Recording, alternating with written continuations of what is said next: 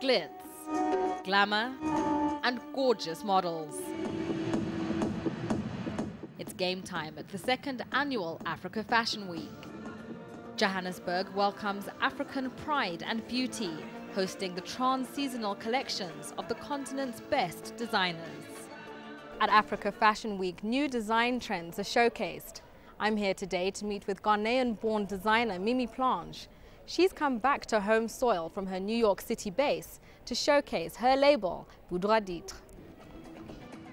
Plange has lived and worked in America most of her life. The designer, who has dressed music superstars like Rihanna, is excited to show her collection in Africa.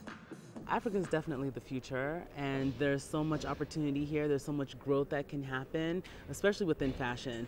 I also feel like everyone's looking to us right now to see what we're doing. The World Cup is going on right now. I just think that Africa is the future. There's just an immense opportunity here on this continent. She is inspired by the Victorian age, creating garments that are sensual and old world. I'm inspired by that age because it was an age where there was a lot of creativity and individuality. At that time, women were still making a lot of their own clothing. Everyone wanted to have their own unique, special style, and so I want us to return to that uniqueness.